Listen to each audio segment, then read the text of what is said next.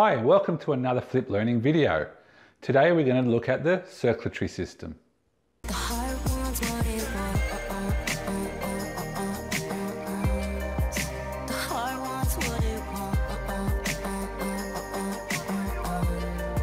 Okay, so looking at the syllabus points, we need to look at the students learning about, so what you'll learn about today, and hopefully I can give you shine a bit of information about this, is firstly the components of blood. What's the blood made of?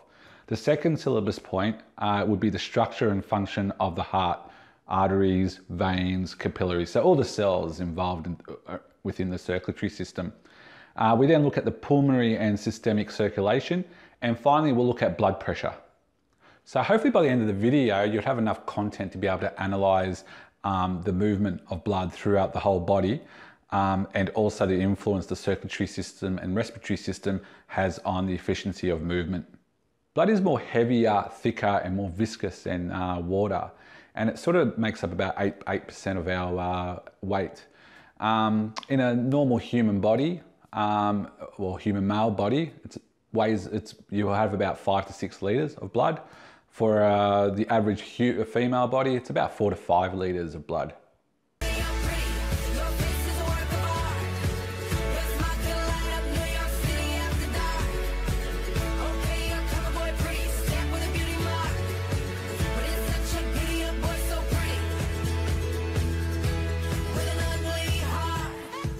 So let's have a look at the 4 components of blood. First component is red blood cells. What red blood cells do is they carry oxygen and carbon dioxide around the body, and they also contain iron and protein. Our next component is white blood cells. So what white blood cells are is they're responsible for fighting infection. The next one, platelets. Platelets clot blood so to avoid excessive bleeding. So when you have a cut anywhere on your body, there's excessive bleeding, it's the platelets that form that scab. And our final component of blood is plasma, and plasma is that liquid form in your blood. It's the straw coloured, and what it does, it's predominantly made up of water and oxygen.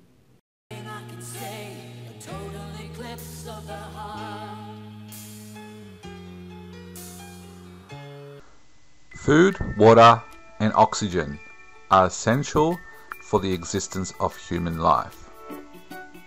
Blood transports all these substances through various channels called blood vessels. Blood vessels involves arteries, veins and capillaries, and these keep the blood flowing throughout the body.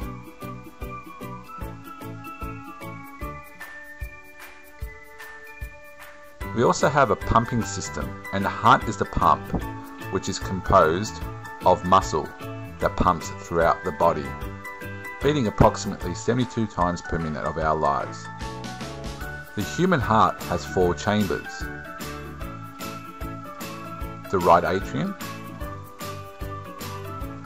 the left atrium, the right ventricle, and the left ventricle. There are also 4 valves in the heart, and these valves are the tricuspid valve, the mitral valve, the aortic valve, and the pulmonic valve. These valves are one-way valves, so therefore the blood can only go through it one way.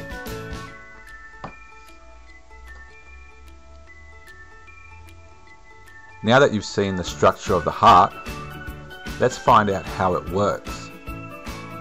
So the blood becomes oxygen rich by absorbing oxygen in the lungs. The function of the heart starts when the oxygenated blood is carried from the lungs to the left atrium of the heart by the means of the pulmonary veins. The left atrium relaxes the blood is pumped into the heart. When the left atrium contracts, the left ventricle relaxes simultaneously. The left atrium pushes the blood into the left ventricle, through the one-way valve. When the left ventricle tracks the blood, it is pumped into the aorta, which carries the oxygenated blood to different parts of the body except the lungs. Oxygenated blood reaches the different parts of the body through the blood vessels called arteries. The arteries get branched into capillaries, which then reaches to different organs of the body.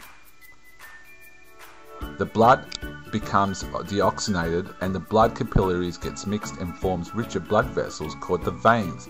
The veins carry the deoxygenated blood back to the heart. The blood vessels that carry the deoxygenated blood heart are known as the vena cava. The deoxygenated blood from the different parts of the body enters the upper right chamber of the heart, which is called the right atrium. So this allows the blood to flow into the right ventricle, which contracts with the expansion of the right atrium through the one-way valve. The right ventricle then contracts, pushing the blood into the pulmonary artery. The pulmonary artery carries the deoxygenated blood to the lungs.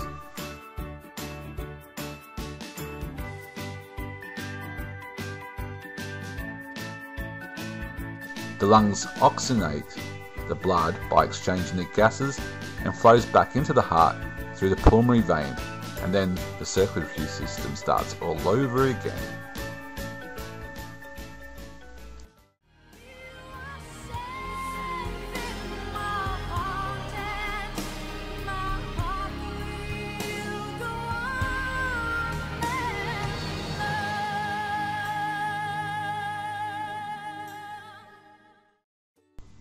A beating heart contracts and relaxes.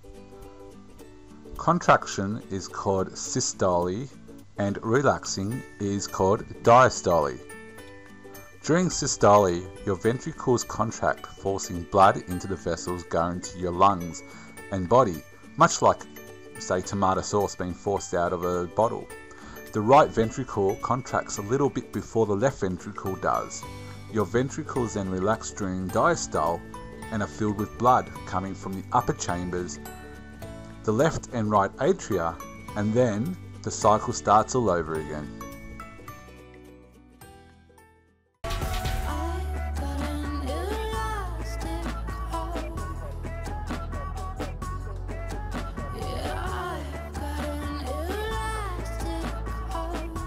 Let's look at blood pressure now. And what blood pressure is the strength of the blood pushing up against the walls of the artery.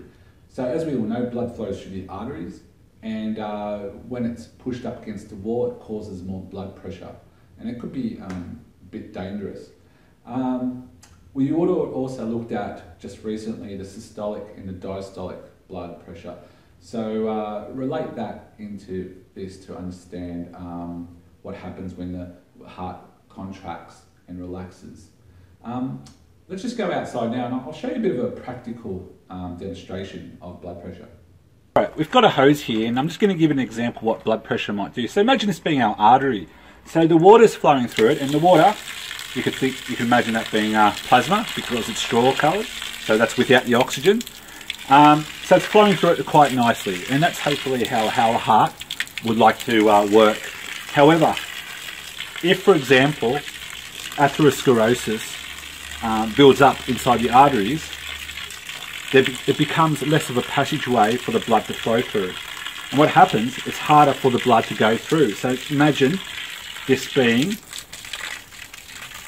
blocked, and there's less blood flowing through our bodies back to our hearts, etc. So therefore we're getting less oxygen. So imagine if in our bodies we have a full blockage, okay, of our arteries, no blood gets through, and so therefore it might cause a heart attack or even a stroke.